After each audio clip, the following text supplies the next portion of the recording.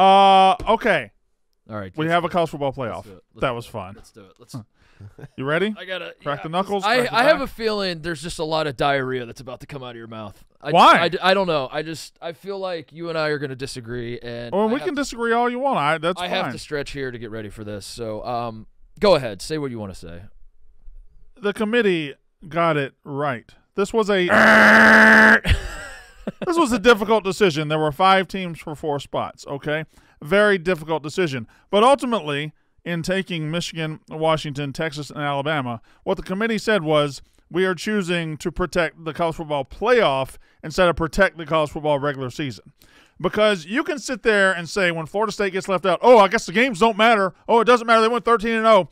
Well, you're lying. You're being disingenuous is what you're doing. What you're saying is this team went 13-0, end of sentence, nothing else matters. But context matters. Other things matter. In the bylaws is an injury clause. So this team that has 13-0 beside this team right now, this Florida State team is not 13-0. This team is 2-0 with 2 ugly victories against Florida and Louisville. Not Dylan Gabriel. He transferred. We'll talk about him later. What's his name? Jordan Travis. Got hurt 2 weeks ago. Yes. If he were not hurt, Florida State is in, no problem. But he is hurt. And that team without him could not score. They were terrible.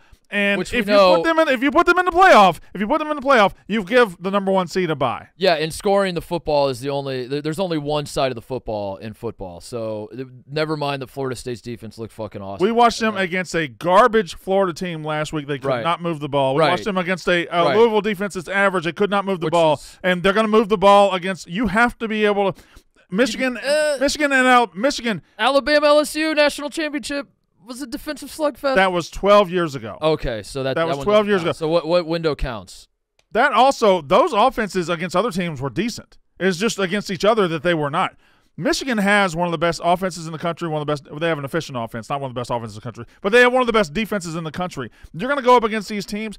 It just wasn't going to happen. How do you know that? For 2 good playoff games, for competitive balance, you had to put these 4 teams in. These are the best.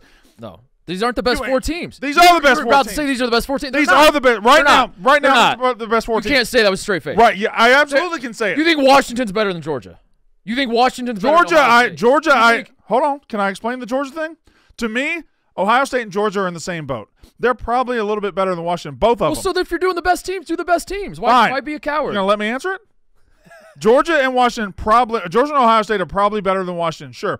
Georgia and Ohio State also just had playoff games. If Georgia wins that game, they're in no problem. If Ohio State wins that game last week, they're in no problem. They just had their chance. They basically played in playoff games. That wasn't a playoff game, though. You know how I know? Because it wasn't a playoff game. It was literally a play-in game. It was a play-in game. No, it was a game against – it was a regular season game. Georgia's number 1. They go to the SEC championship game. They lose the one game that's going to get them in. You just at the top said that there's a difference between the regular season and the college football playoff. So if Ohio State loses to Michigan, why is that suddenly a playoff game? It's not. That was a regular season game.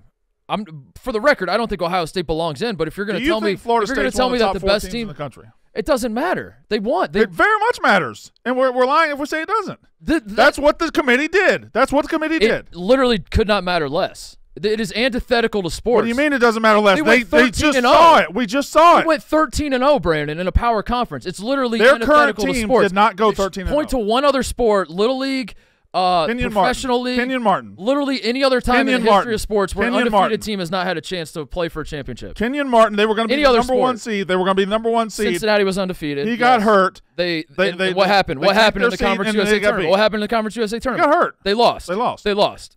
Florida State did not lose.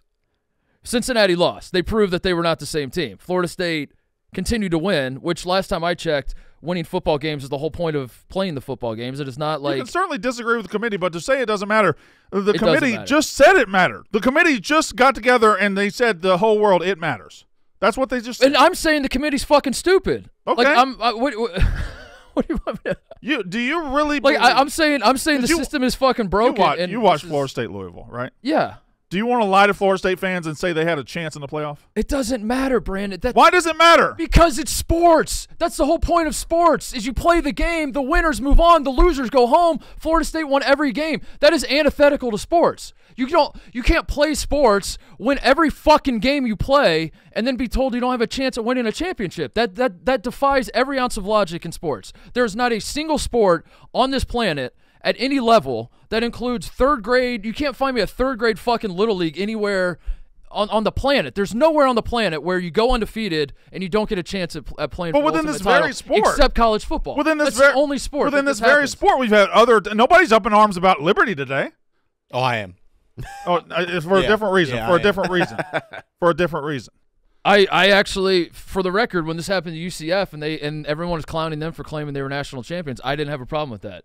If you go undefeated, like that's fucking bananas that there's a system where you go undefeated. And yeah, UCF probably would have got steamrolled. Florida State probably would, but you said the same about TCU going into the playoff last year, and they won. Michigan and everyone choked points to TCU losing to Georgia, but like that's fucking sports, dude. Like that. This is the only sport where this happens, where everyone wants to. It is. You're right about that. This is the only sport that succeeds in spite of itself. Correct. So why does college football think that they're special and they get to be different from every other sport? This is a beauty pageant. This is a broken system, and it's been broken forever. We got away with it for 10 years, pretty much, outside of that first year where Ohio State, TCU, and Baylor all had a nod, and then Ohio State kind of saved that by winning the national title. But we've gotten away with a broken system for a long time. This has never happened. This is unprecedented, and that's one of my frustrations is that people pretend like it's been this way forever and that it's been a messy process in college football forever. It is not. This is the first time. College football has been fucked forever. College football has not been fucked to this degree ever. There's never been a time where a team with a loss has jumped an undefeated power conference team. And if you're undefeated in a power conference, you have a chance to play for a title, and that includes 2004 and Auburn. Yeah. Auburn went undefeated. They still won a national championship. They still got theirs. No, they didn't. They didn't? No. Didn't they win the AP national championship? No. They didn't get anything. No. They didn't claim a national championship. No. Are you joking? Auburn wasn't national champions? You're joking, right? I remember Auburn being like, we're the national champions. You're thinking of USC from the year before. Auburn wasn't national champions? No. Well, Auburn's national champion in my mind. I thought they were national champions. They went undefeated there. I was like, I guess we got two national champions. That's how I remembered it. To me, when somebody gets on a soapbox and says they were 13-0 and they got to be in regardless, no matter what, and that's just sports, I think you're being disingenuous. I really do. Not you, but general speaking. I think people are being disingenuous when they say that because context matters. We know why they're left out. We know why they're left out because their team fundamentally changed 2 weeks ago. I could not disagree more. And if the committee, then why play? That's not disingenuous. Why play the game? The committee got in that room and they decided amongst themselves. Now, in this scenario, should they have put Georgia in? Maybe, I don't know. But they decided amongst ourselves, we're going to decide who the best 4 teams are today. And Florida State did not make that cut for them. Now, in that scenario, could Georgia have made the cut? Sure, but they chose the 4 teams they chose based on that criteria. It's insane. It's actually insane. And Auburn, by the way, in 2004, there were 2 other undefeated teams ahead of them. It was Oklahoma, USC, and they were both undefeated. Yeah, it was a bad system. So it wasn't Auburn didn't get jumped by a one-loss team. They were just so this has never happened. What we're seeing has never happened. There's never been a situation where a team's undefeated and a team that's not undefeated jumps over them. I'm sure there was a time back in the 40s, 50s, or 60s where somebody went 9-0 in a weaker conference, and then Alabama went 9-2 and claimed the national. Greed has run rampant in college sports forever, but we've never been in a situation where the TV networks are in the driver's seat to this extent. This has never been the case. It's always been like the TV networks have been. There's been a kumbaya, like symbiotic thing where like the conferences and the TV networks both have like equal power and they talk to each other and whatever. But now it's like the TV networks run everything. You know, for people to say, oh, all of a sudden it's just we're going off hypothetical results now. We're just picking this. What the fuck do y'all think a committee was supposed to do? Whenever we have a committee, this was always bound to happen at some point where a committee chose. You're such a dude. This is so disappointing. Why is this disappointing? I know Tommy Walker's an Alabama fan, and you love your son. We all love your son. We all love Tommy. We love him on the show, and I want Tommy to be happy. This has nothing to do with Bama. Can I tell you exactly? This has nothing to do with Bama. It has nothing to do with FSU. This has to do with just like my mindset is just like literally how sports should work is you win, you keep playing for a championship. That's like I don't understand how like it's an open and shut deal. I don't care if Florida State, I don't care if their whole fucking offensive line broke their leg, and if they were playing all second stringers and they kept winning games, I think you get to continue to have an opportunity to win games. That's sports. This is the only sport where that's not the case. It's insane. When I watched that ACC title game, I was hoping the committee would do anything to save us from a repeat of that in the playoffs. That was garbage football. It was terrible to watch. I understand, but that's a different conversation. No, that's the conversation I've been having the whole time. No, oh my God.